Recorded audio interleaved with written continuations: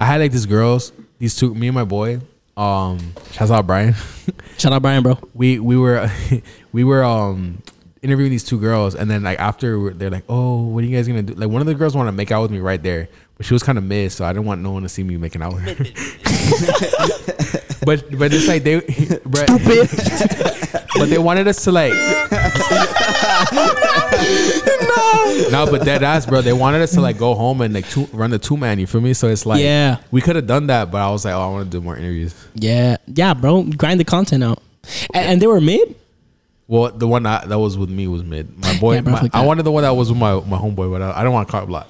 I did, but I didn't want to cock block. He cock block, but he didn't want to cock block. That's funny as well. Yeah, bro, I'd be down. To be honest, I